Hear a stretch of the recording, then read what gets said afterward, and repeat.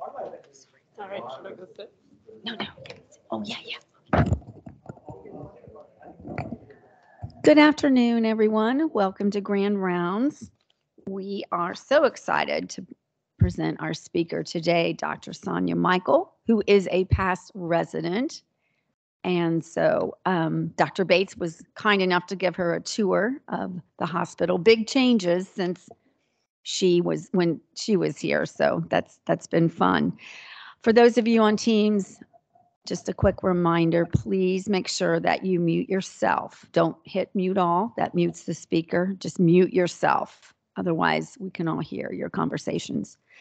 For Q&A, when Dr. Michail is done with her lecture, we ask that you just go ahead and unmute yourself for Q&A and go ahead and ask your question out loud.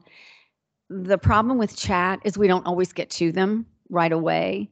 And so if you can just go ahead and ask the questions out loud. She will hear you. We will all hear you. And then you can get your answer right away. So again, thank you everyone for joining us. Dr. Bates is going to do the introduction, and just sit back and enjoy this fantastic lecture.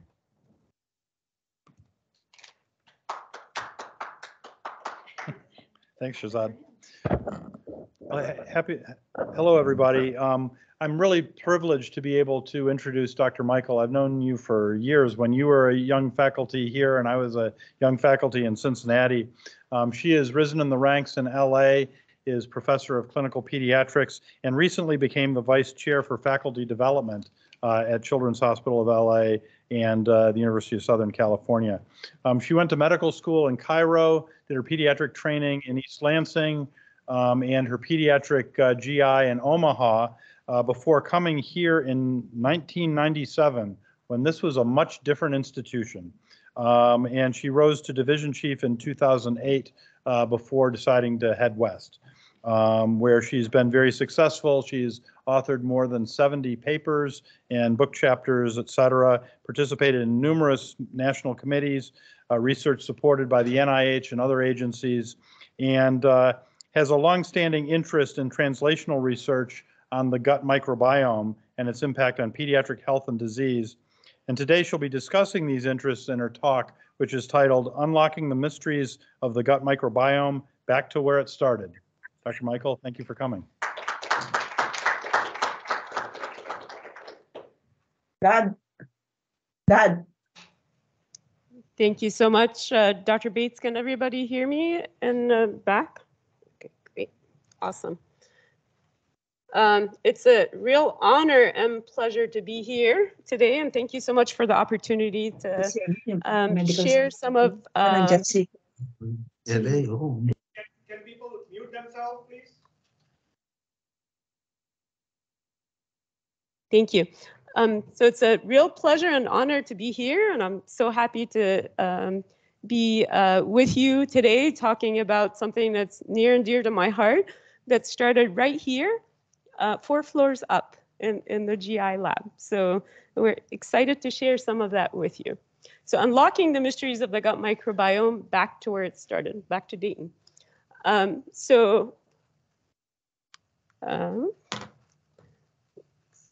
I figure out how to manage this.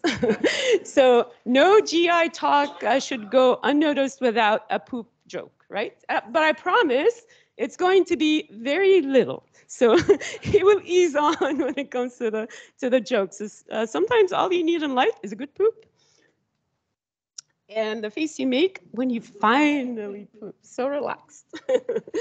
Okay, enough of this crazy stuff. So we're going to be talking about, the gut microbiome. So it's anywhere you go, like with, meetings and conferences and stuff like that, you will be hearing about the gut microbiome. I don't think it's going to go away anytime in the near future.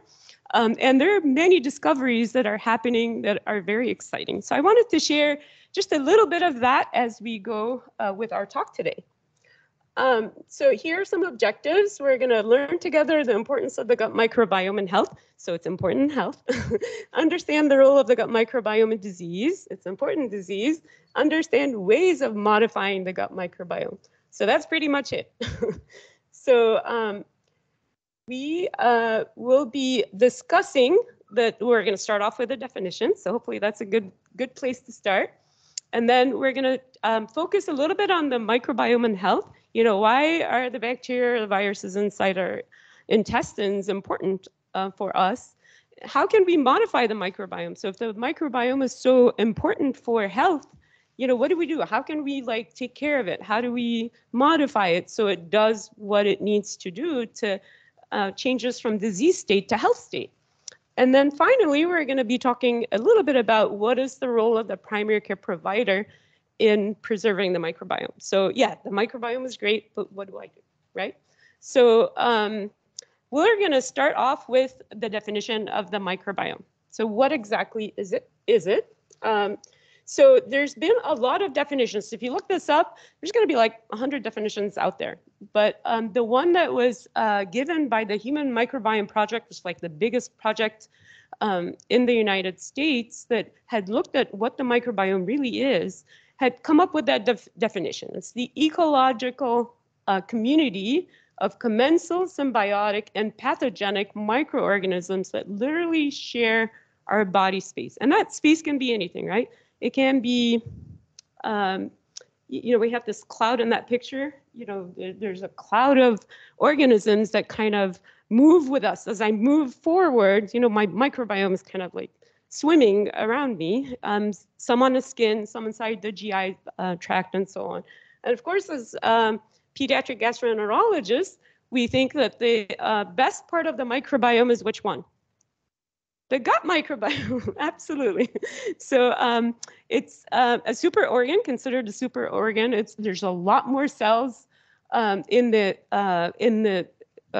within these organisms than our human cells totaled. Also, many more genes within these microorganisms that basically outnumber the genes that are within the human body. And there's more than 100 trillion of these organisms. There's a massive amount of, the microbiome, and some people consider that an organ. Okay, so now we know kind of what a microbiome is, right? So it consists of multiple parts for the microbiome. So some are the ones that you're probably familiar with would be bacteria, right? So that's the one, not necessarily the biggest part of the microbiome, but a big part of what we know about the microbiome, because the bacteria are a little bit easier to understand, a little bit easier to sequence, know what kind of bacteria are living there versus viruses, for example. The viruses are a little bit harder to sequence and a little bit harder to follow through. But there is the virome. It's not a park ride at Kings Island or anything. It's a true thing. There's, the virome part, by the number of organisms, the viromes actually win. But the viruses, as you know, are smaller than the bacteria. I hope there are infectious disease people here in the room to correct me. But the viruses are much smaller, right? Some of them actually chew, they're part of inside the part of the bacteria, like phages. So they're much smaller, but there's so many of them. And sometimes they even outnumber the bacteria, but because of their size, there's still a little bit of a smaller space occupied by the microbiome. So not only that, there's also fungi, right? So there are different organisms that can be found within a healthy microbiome. So just some milestones of, what had happened in the past, right? So in the old days, before I became a fellow, and I'll show you my age in just a second here, I did my fellowship in 1994 to 1997. So before that, the PCR was just starting. So before that, it was just cultures. So you get a bunch of poop if you want, and you plate them on, culture media and see what you get, right? But that was not adequate because that was just skimming the surface of what would be in there, because those organisms are not culturable. Most of them are not culturable. So that's in the 1900s. In 1990, we started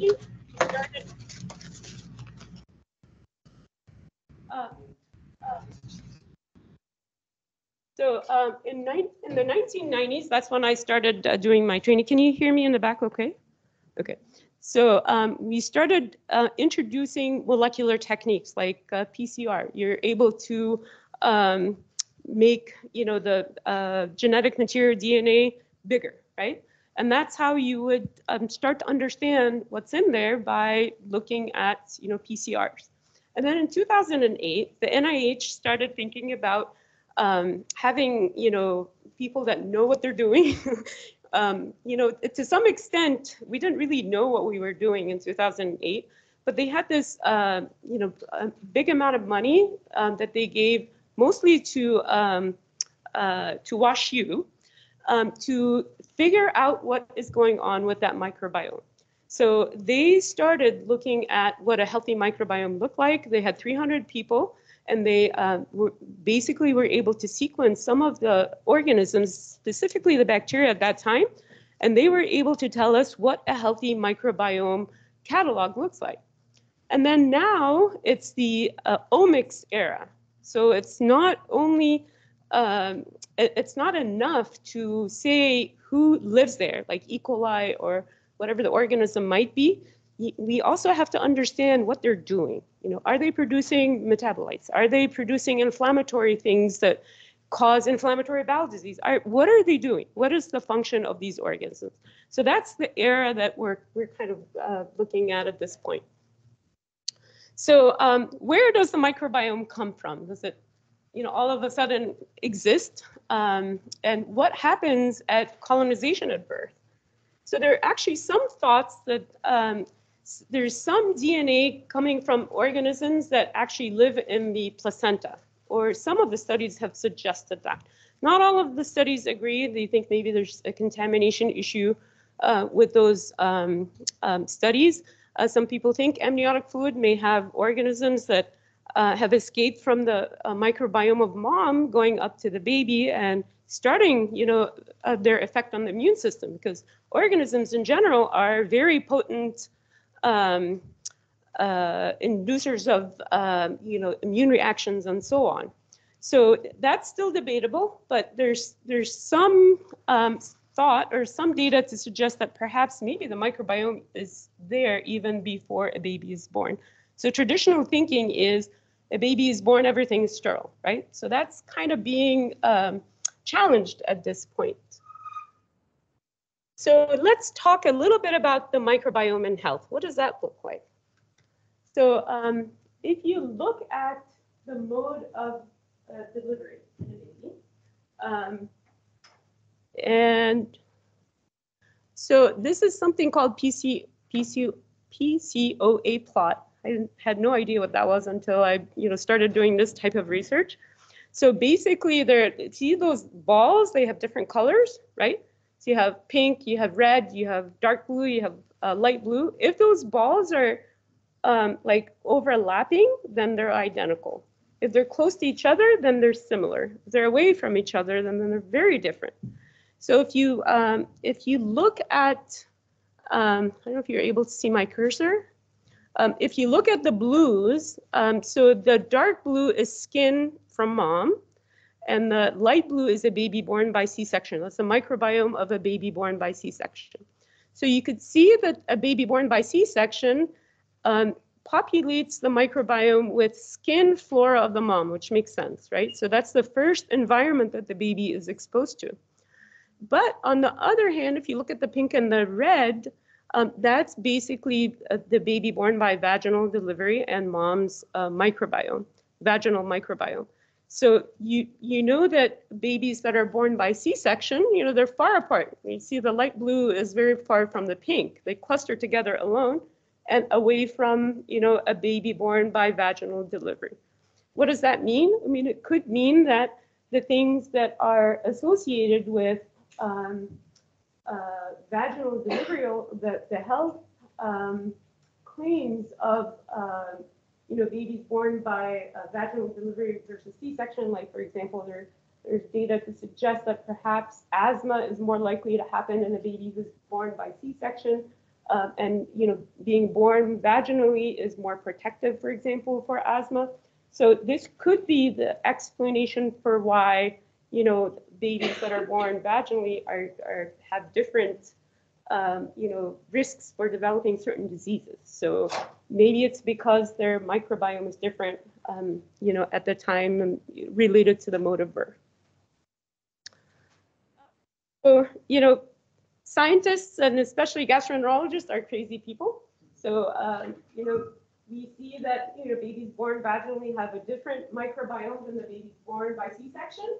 So guess what they tried to do? They tried to have a baby born by C-section develop a microbiome that's similar to a baby born vaginally. So what did they do? They had, the microbiome from mom, from the vaginal microbiome, and basically they painted all this over for the baby at the time of birth.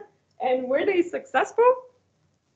Absolutely. It's kind of like a big slide of a lot of data, but the bottom line is yes, they were able to replicate a vaginal microbiome developing a baby who is born by C-section. So instead of the skin microbiome, and usually the skin microbiome in the gut is vaginal, like Staph aureus, for example, when we see that in the microbiome of children with various disorders, it's usually really vaginal, especially things like inflammatory bowel disease. All right, so yes, you can change the microbiome. Is that going to help with anything? Who knows? I mean, those are babies that were just born, a few years ago, so they haven't been old enough for people to go back and say, oh, well, this is protected for this, or this is not protected for that. So stay tuned for that. Okay, so we talked about the mode of delivery, how that changes the microbiome of the baby being born. Now we're going to talk about the age and the developing microbiome. You could see that as the baby is born, you have certain populations, certain organisms that populate the microbiome. And as the baby grows up, traditionally the thinking is, at age 2, the microbiome becomes like a grown-up. That's not exactly true. I think we challenged that paradigm right here from data that we got from older patients here in Dayton compared to young adults. You're talking about kids who are 17 and young adults that are 20. So even though there's a very small age difference, but we could actually see the differences between the microbiome of an older child versus an adult. So kids are not little adults. They have their own personality. They have their own microbiome. Okay, and this is the data that we show. Remember the PCA plot, like if they're clustered together, they're similar. If they're far from each other, they're different. So you see the green is different from the pink, the young adult versus the older children. So mode of delivery and age. All right, even race can actually change the gut microbiome. That's a little bit tough to study because age comes with a lot of other, race comes with a lot of other things, because it comes with diet, it comes with genetic information, it comes with a lot of things that could be very different.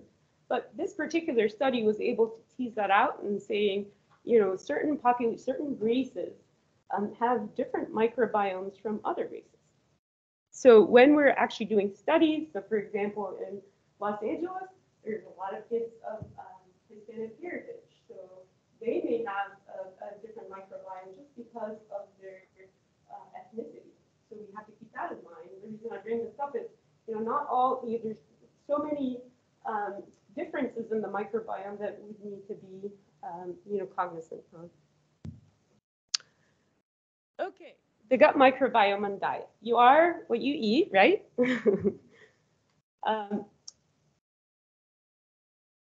Cucumber or tomatoes. So this study is interesting. So all this stuff that you see here, if you focus on the graph on the right side, this looks at the maternal diet and how that translates into the gut microbiome of the baby. So these points reflect the microbiome of the baby, right? But in relation to what mom has been eating while she was pregnant, right? So it depends on how much fruits and vegetables the mom has been consuming. And you can see differences there in the microbiome by the amount of fruits and vegetables that particular mom has been consuming. And now it's reflecting on the microbiome of the interesting data. And same thing with dairy. How much dairy did mom consume, during pregnancy, and what kind of microbiome that particular baby had developed after birth. So a lot of the things that happen in utero are also being part of the equation of what happens to that baby's microbiome. So we talked about a few things now so far. We talked about the mode of delivery, C-section versus vaginal delivery. We talked about race and ethnicity. We talked about diet. And then one thing about the maternal diet is an interesting study that showed that mothers who consume more fruit during pregnancy, they birth the children who performed better on developmental testing at 1 year of age. So when I saw this, this is in 2016, all of our kids were born. So, I told them that they're not smart enough because I didn't eat enough fruit when I was pregnant with them. Maybe if I did, I'll have some apples or something, they would have started listening to their mom. All right, so what other things, what other parameters? Again, the list goes on and on and on. I just wanted to give you a little bit of a taste of what can actually factor into the microbiome of the baby. So this is one of the studies that was done as a child study from Canada. So the Canadians are a little bit different from us here in the States. They give many months of maternity leave for moms. I believe it's at least a year, if not two. And so this study had 1,500 babies. So they started off with moms. They were looking for different environmental triggers, what goes into the microbiome, what goes into the health of the baby in general. And so they had this massive amount of knowledge and massive amount of stool tests or fecal samples that they collected. And some of the data is now starting to, that cohort is about probably 6 or 7 years right now. So these are data that were collected from babies soon after they were born. And if you look at the box, the blue box on the right side on the top, you can see here, no DF, I don't know if it's projecting in the back up here or not, but the first column, no DF means no breastfeeding, right? And then partial DF, partial breastfeeding, and then exclusive breastfeeding after hospital. I'll tell you what that means. And then exclusive DF or exclusive breastfeeding, right? So if you look at the end one here, exclusive breastfeeding, and all these colored stacks, they're all different kinds of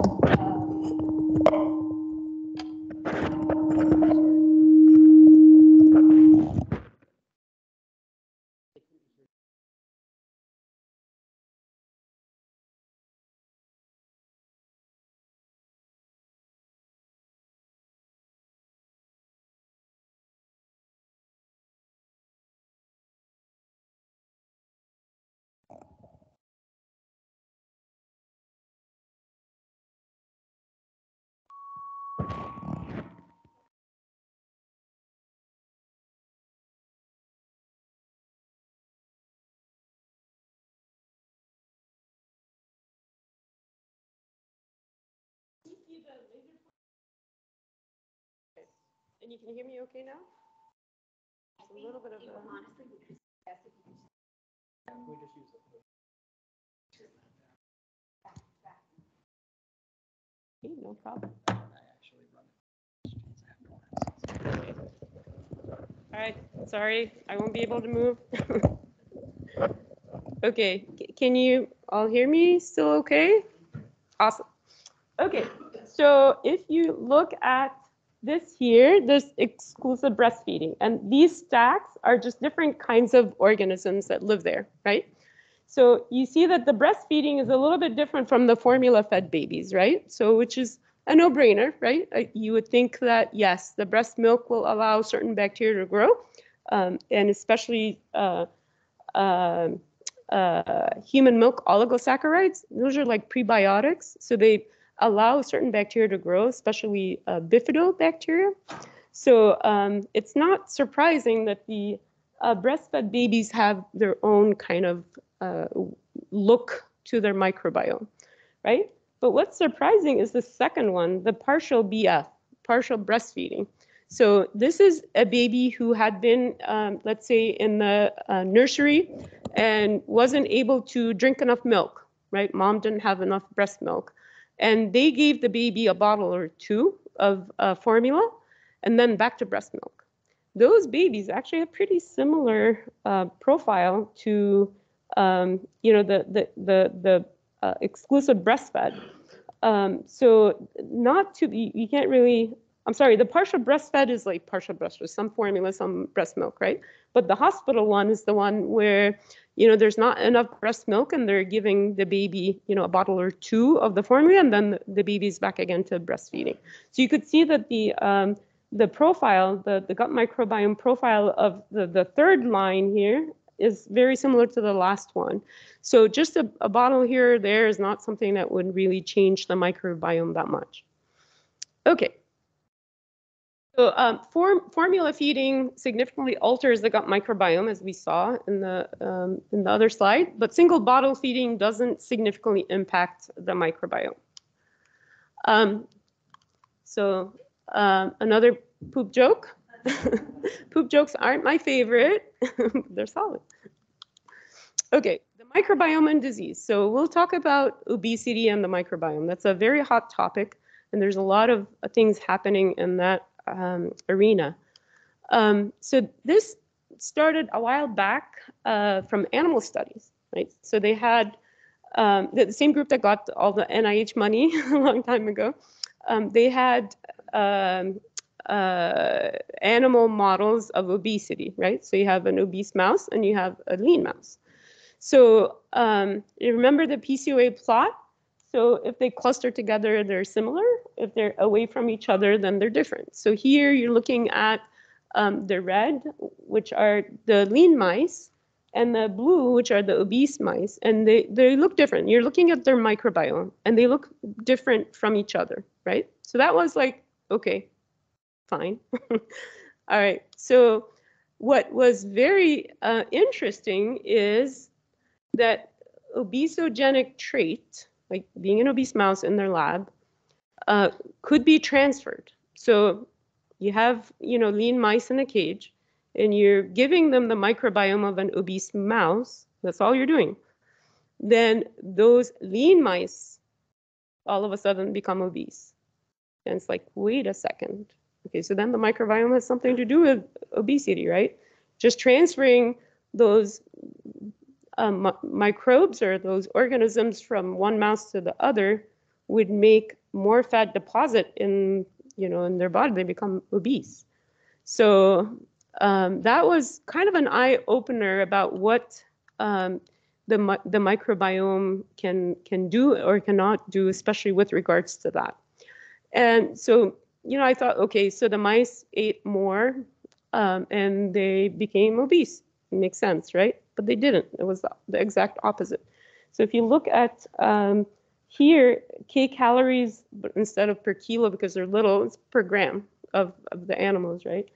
And the lean and the obese mice actually ate less of the food or less of the calories compared to the lean mice. So what that tells us is, the microbiome is like the gate, and the calories are coming from the mouth, or people are taking in calories, and the gut microbiome is like the gate that allows certain calories to move into the body or certain calories to be lost in the poop. So again, that was one of the things that made us think of the microbiome as an organ that can actually change things.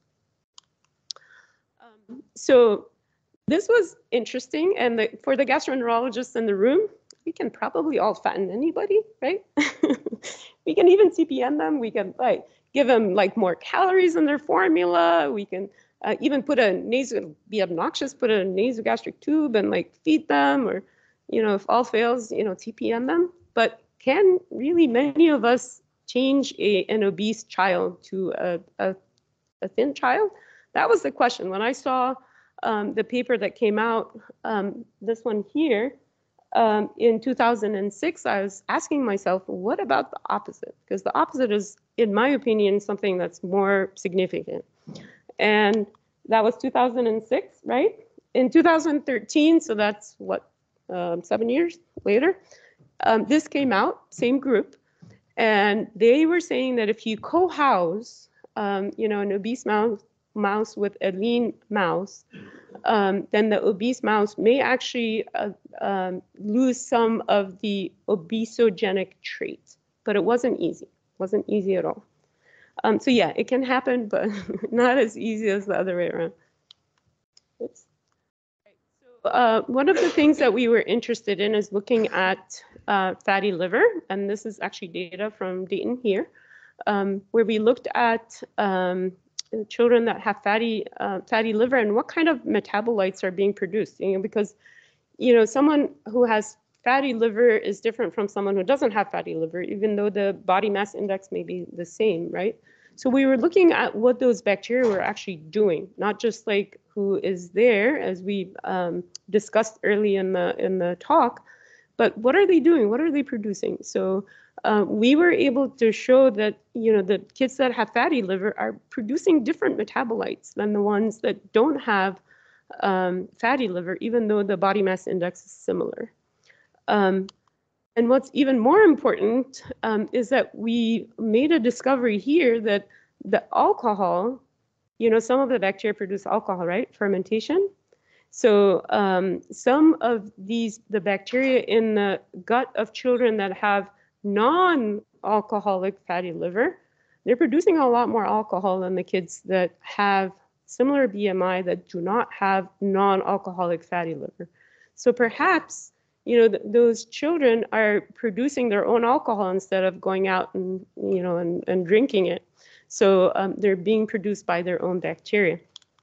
And later on, there were some studies that actually looked at alcohol production and alcohol metabolizing genes in the livers of these children, and showing that those kids have active alcohol metabolism in their liver. So interesting findings that maybe the non-alcoholic fatty liver at the end is alcoholic fatty liver. It's just that the source of the alcohol is different. Being one joke.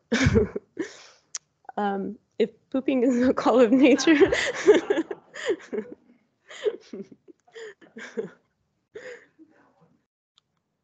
Okay, so moving on to so just a little bit about what perhaps we know about inflammatory bowel disease. There's a lot of data coming, you know, a lot of interesting new data, especially with very early onset IBD. That's, you know, one of these categories of IBD that is, you know, make us like scratch our heads. You know, what's going on? You know, there's some genetic relationship to that, even more so than like the regular pediatric IBD. So there's a lot of data now that's looking at the virome. Like, what are those viruses doing in a little 18-month-old that has inflammatory bowel disease? So there's going to be more and more of that. But just taking you back a little bit, we had some pediatric IBD data. Again, those are all things that were done here. We looked at children that were hospitalized with severe ulcerative colitis, and from North America, like different places. Those were treatment naive, like they just got diagnosed, and we're getting a stool sample from them. And then compared them to 26 healthy children. And we looked at responders and non-responders. This is a long time ago when steroids were really the best thing that we could do. So there were responders or non-responders towards steroids. That's before we got all the fancy schmancy stuff that we're using now. And we looked at the diversity. So, you know, there's a lot of organisms or a lot of bacteria that live within the intestine, right? And that variability or the variety of these organisms is a really healthy thing. When we don't see that variability or diversity, then we start to see problems happen. So if you look carefully at this, this is the healthy side. And this was back when we had microarray chips. So what is that? So basically, it's kind of a glorified PCR. So you have certain sequences that okay, so E. coli has like all these nucleotides, and you kind of put it on a chip, and then another organism. And at that time, we had 92 organisms. We were so happy, 92. There are now thousands and thousands, right? So 92 organisms, oh, we're gonna like, discover the moon.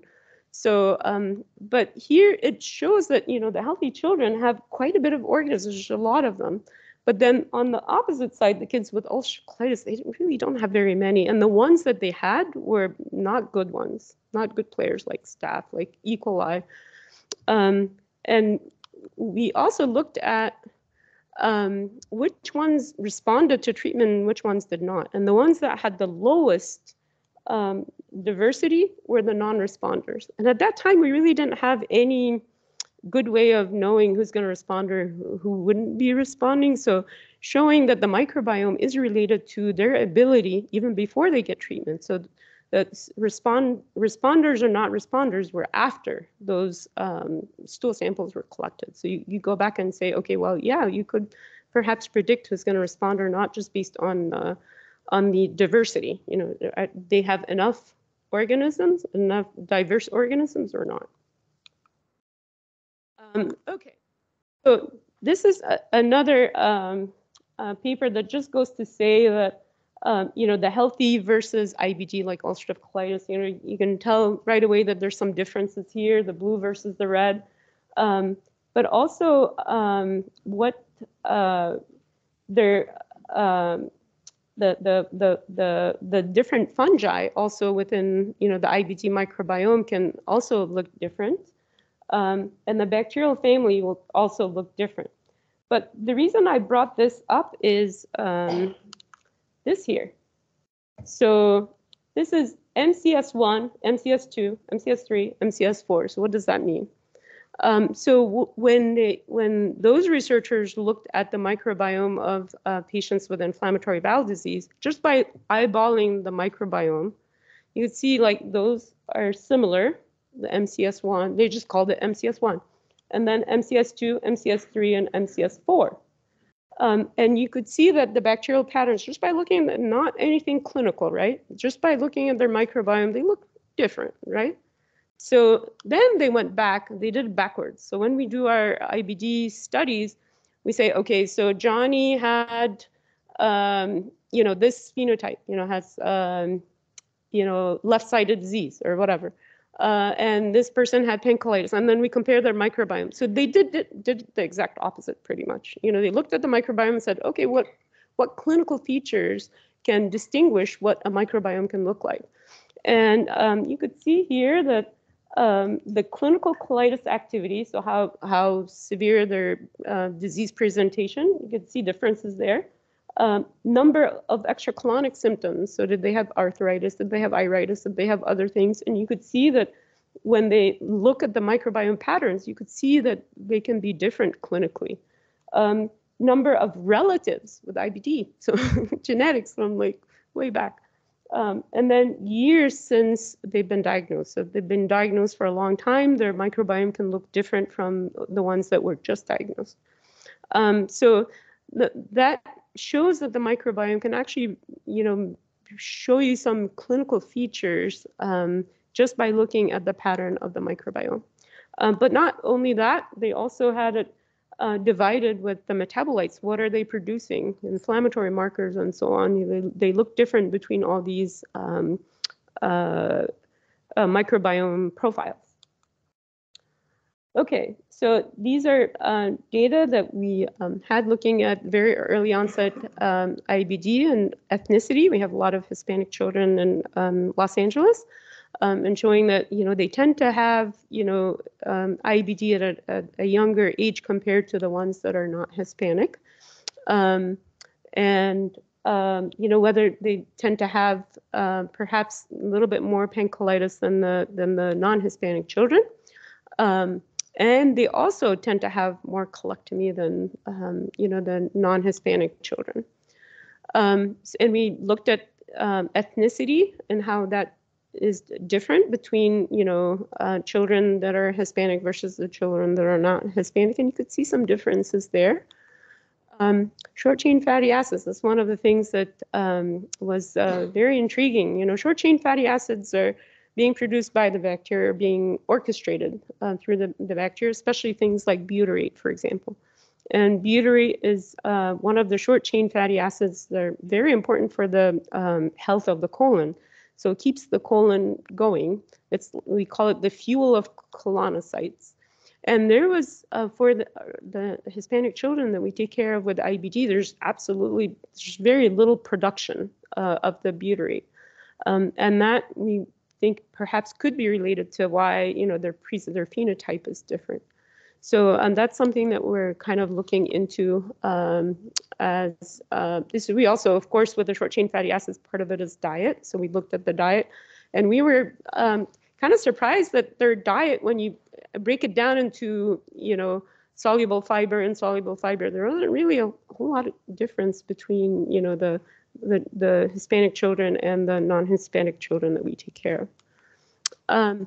So we learned about what the microbiome does in health, right? And what modifies the microbiome. We also learned about the microbiome in disease. I only picked on, you know, a few things, a couple of things actually. But now I want to just spend a little bit of time talking about how do we modify the microbiome? How do we make it work for us? So many ways you can modify the microbiome, some good ways and some not so good ways. So antimicrobial drugs, we all use antibiotics, right? We use antibiotics for IBD and other things. So there's a list of antibiotics that have been used that have shown to impact the microbiome, changes the microbiome. You give somebody Cipro, for example, that'll change their microbiome. So can we modify the microbiome? The answer is yes. And how good are they? You know, the antibiotics are not going to distinguish, oh, you're a good microbiome, I'm going to keep you alive. You're a bad one, I'm going to kill you. So not a good way to modify the microbiome in general. And do they even, you know, alter the microbiome in general? I'm sorry, we're switching on to probiotics, and probiotics is a topic that's really big on its own. I always get a lot of questions about probiotics, and I'm happy to still answer as many questions as you like. But so probiotics, can they modify the microbiome? It depends on which article you read. So here's a long list.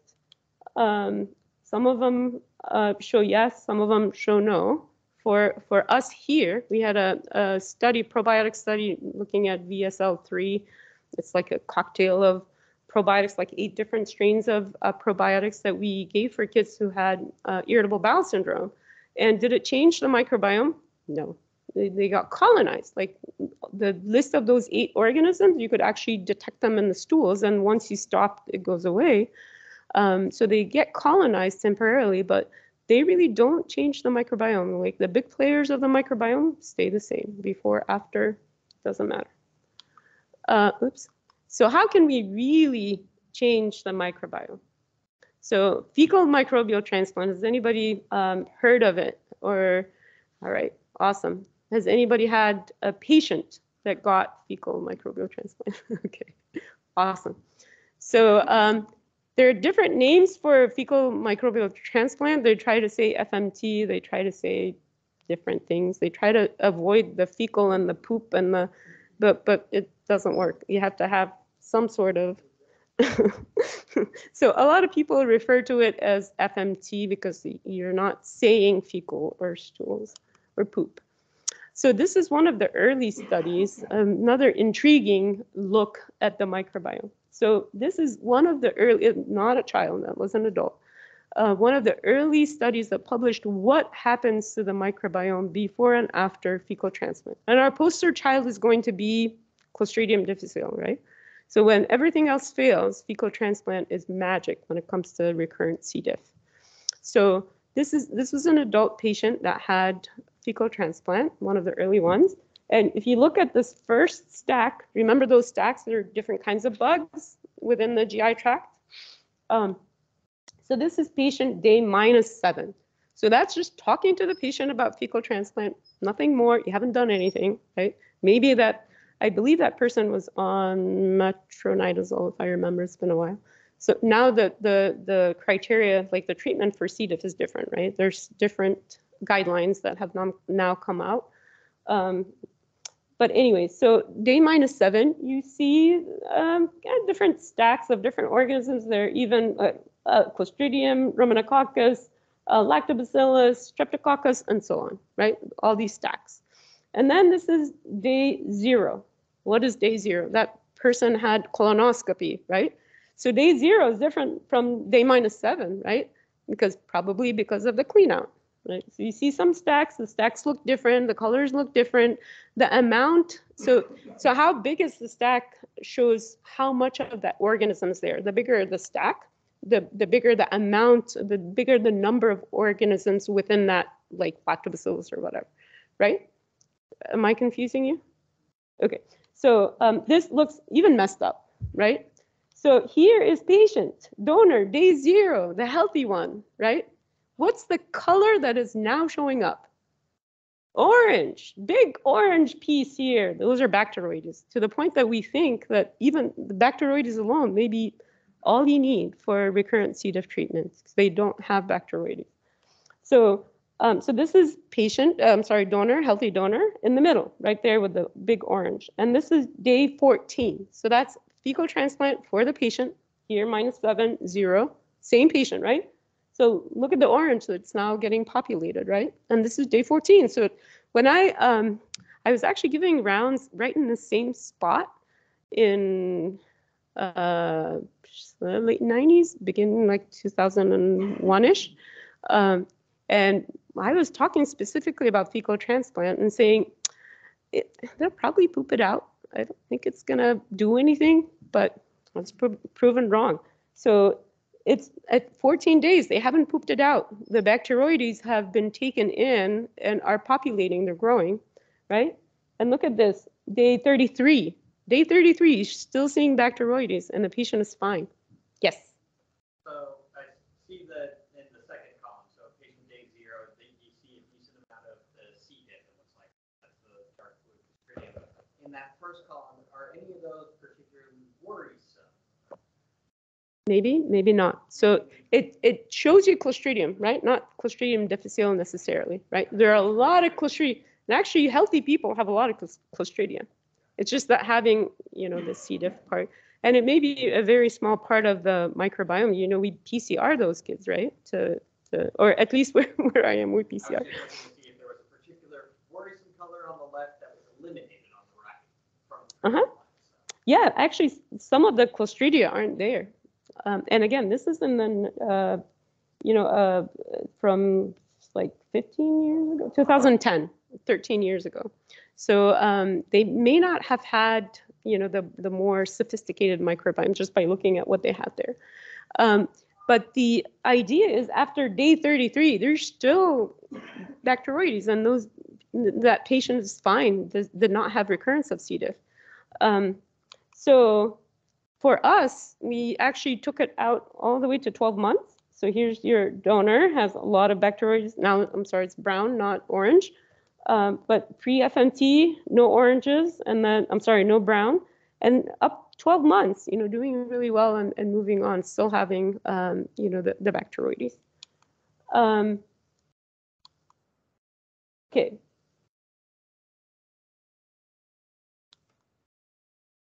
So we are also part of multi-center studies for fecal transplant, because each center probably do maybe 10, 15 or something like that, but we wanted like 300 or 400. So there's an interest group through our society where we all kind of came together, you know, a bunch of centers that looked at, you know, our data for fecal transplant for children. And there are 335 children. They were followed for at least 2 months. 81% had a successful outcome following a single FMT, and 86.6 after, you know, more than one. So it goes to show, I mean, those are patients, I don't know if you've followed, you know, kids that have recurrent C. diff, you know, after their third C. diff, you know, it's going to come back, right? So for them to have clearance of their C. diff, 86%, when it's almost like 0% if you didn't give them the FMT. It's a pretty good, robust kind of data. So the conclusion was that FMT is effective. So FMT in immune-compromised children, FMT in inflammatory bowel disease. A lot of the kids with inflammatory bowel disease also have C. diff, so it does clear the C. diff from these patients, and it's fairly safe. Immune-compromised children, you're talking about kids that have had liver transplant or or bone marrow transplant or have congenital immune deficiency. And there was, same likelihood of shaking off their C. diff, 80-some percent, 86%. So those are very important pieces of information for us to show that, yes, FMT can work, it's safe, it can be used for immunocompromised individuals, it can be used for IBD.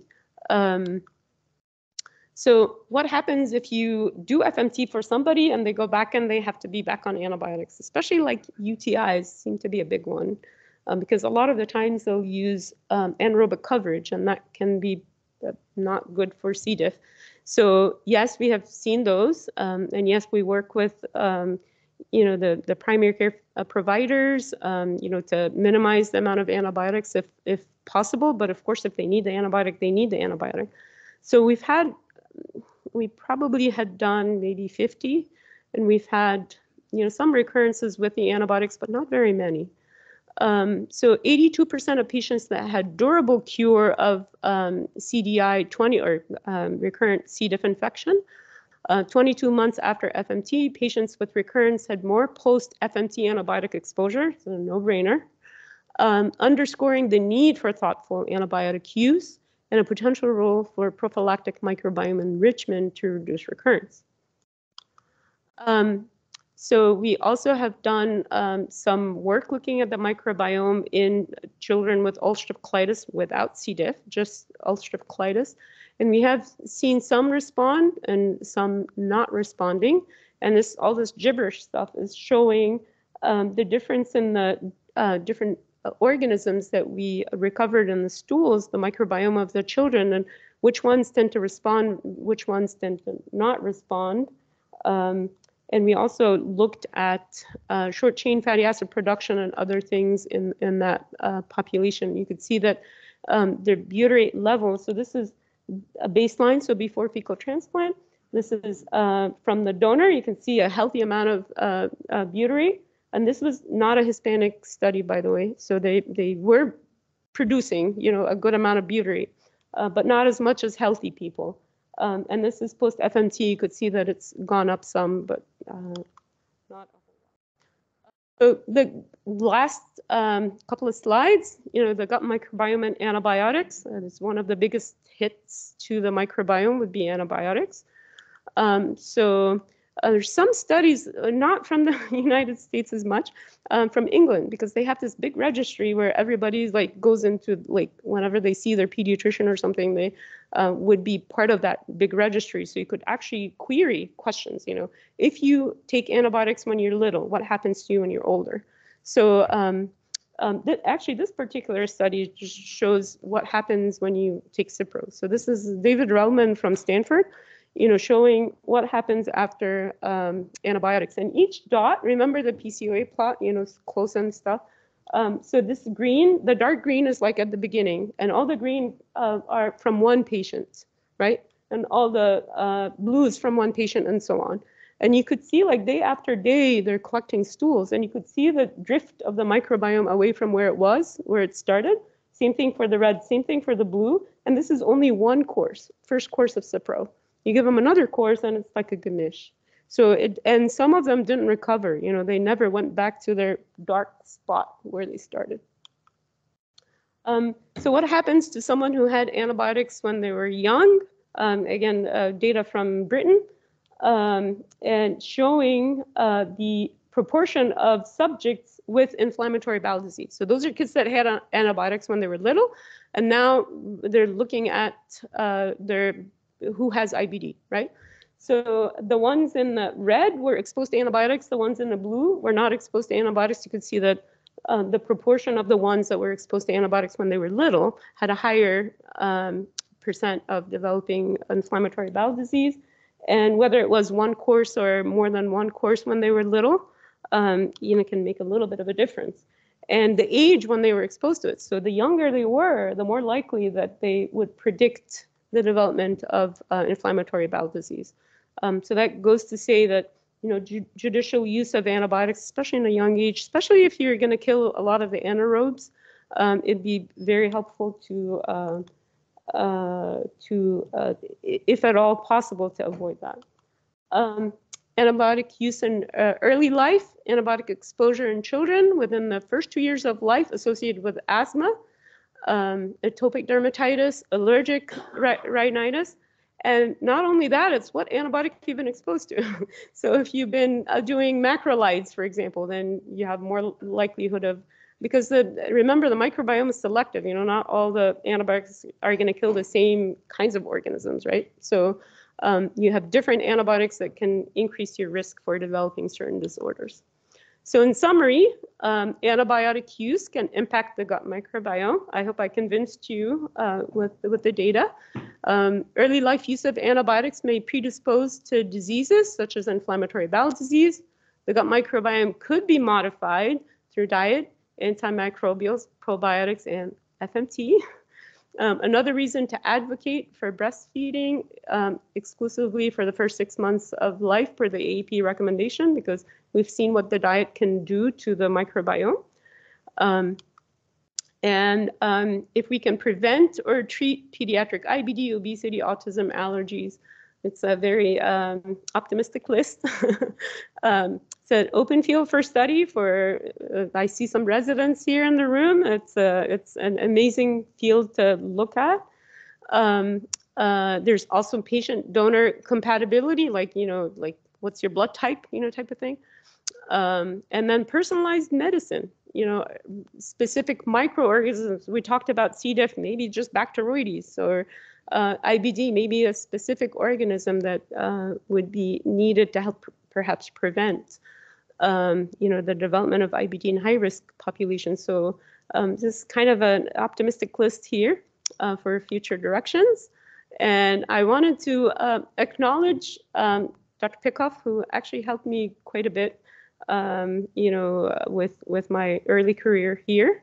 And I remember him talking with me about the first article that eventually got published, and even going through these little things to get a first publication for microbiome here. Dr. Mezov, because he put up with me. Dr. Daniel Prudhomme, because he also put up with me in a funny way.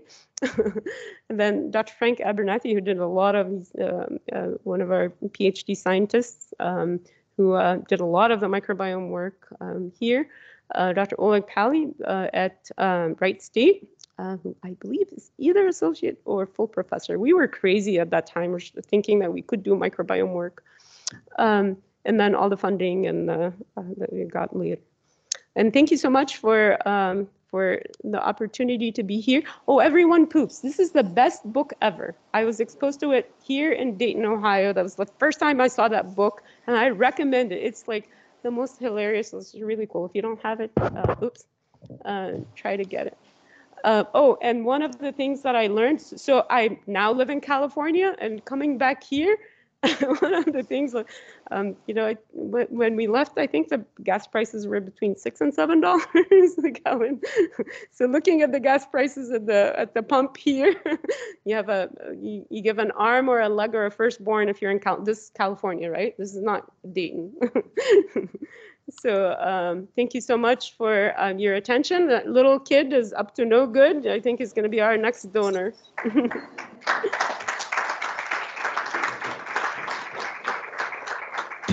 Okay. Do we have any questions in the audience? Yeah, this is Dr. Gupta. Very nice presentation. I just have a question. I mean, it's good to do these transplants and everything, but before these are done, do you recommend children who are having problems to use like diet change and probiotics, and how long do you recommend that? And do you see any improvement? Great question. Thank you. So you're probably referring to recurrent C. diff, right? So the data on the probiotics are, there's prevention data and there's treatment data. Treatment data, not good, right?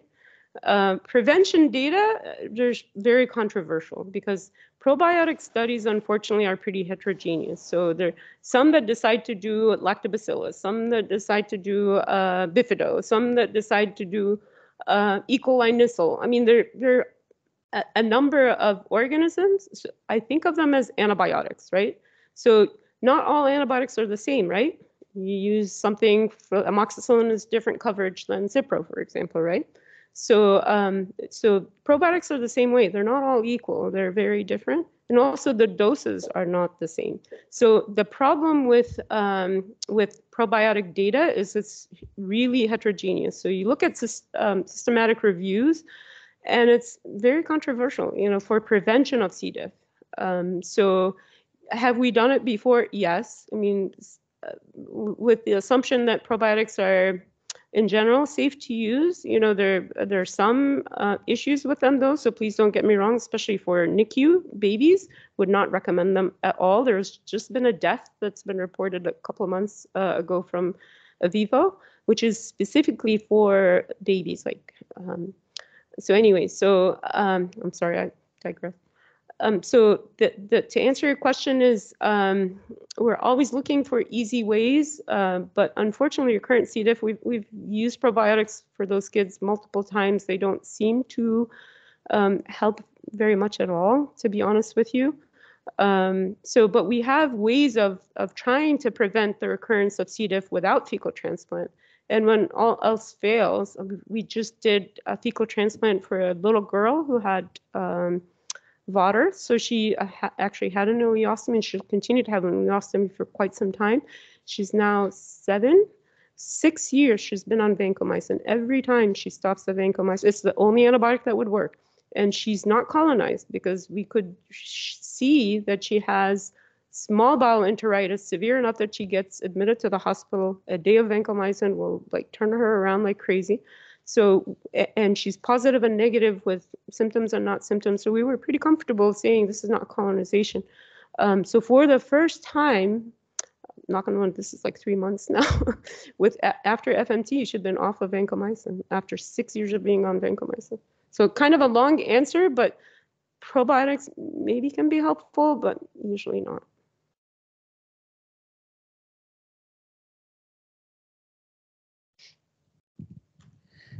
Thank you for the presentation. So on the topic of probiotics, since I know that seems to be what your last question was as well.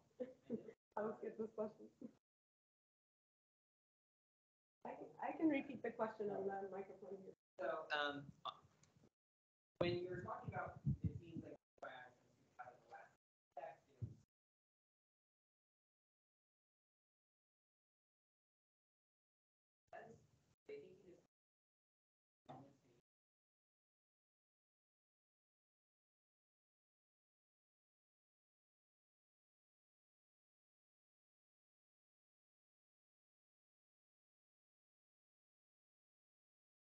Let me see if I can rephrase the question. So the question is, why are probiotics not able to change the microbiome? It's a good question. I don't know that people have actually looked into it, but if I want to take a guess, certain nutrients, like you mentioned, perhaps would be, the gut microbiome has a core. There's two parts of the microbiome, right? There's a core that just doesn't change no matter what you do. And then there's the other part of the microbiome that can perhaps be changed. So for the FMT, for example, sometimes they give them antibiotics right before to kind of clear some of the microbiome before you engraft the fresh microbiome. So it's a good question. I don't know that I have a good answer for that. Sorry. Complexity and diversity of the versus the probiotic, which is much Yeah. controlled Mm-hmm. and not as diverse. Yeah, very possible.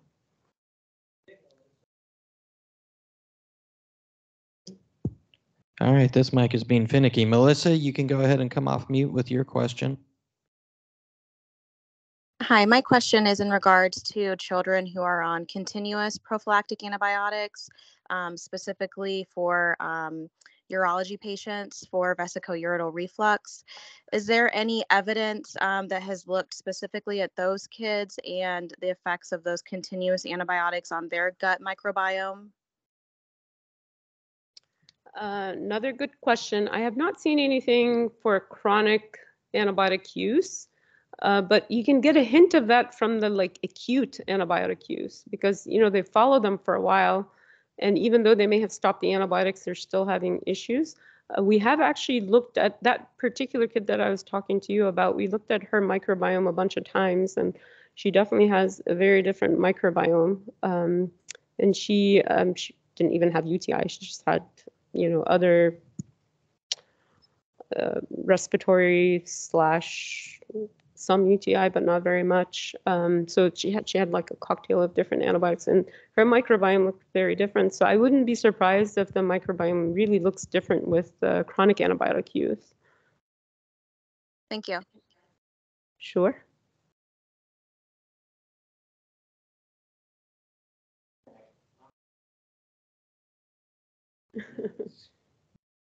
Chat. Okay. So the question is, how would you recommend using this information to tailor antibiotic treatment in young children, particularly with the gut-altering antibiotics you listed? Thank you for your time. Well, first, I think we all know that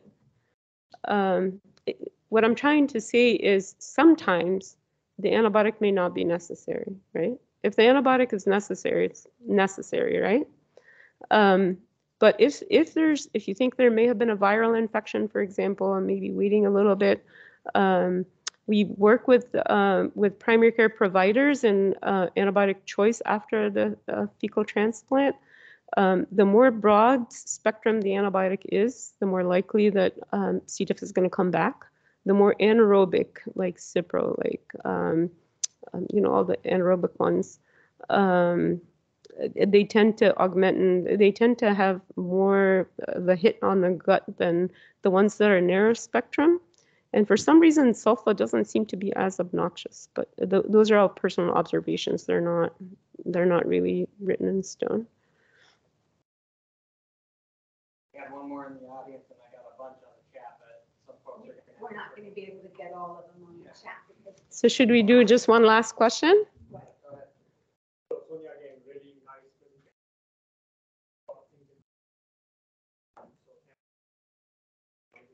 One question that I have, and you probably have looked at it, gut microbiota in patients, diabetes and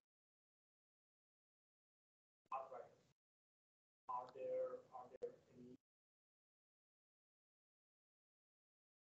insights about differences in, especially in patients with IBD have joint issues?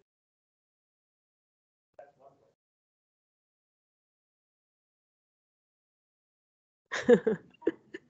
Thank you. I don't know if you heard, the question was, what about children with inflammatory bowel disease, ones with joint disease versus ones without joint disease? Is that about? Okay.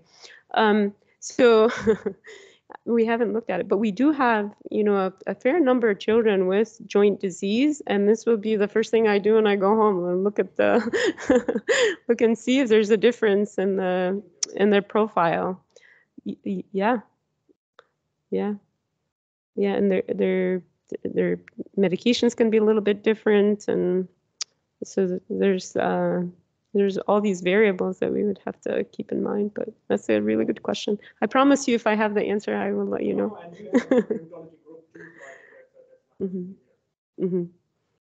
Yeah, great. I think that takes us to the end. Thank you so much for being a great audience. Appreciate it.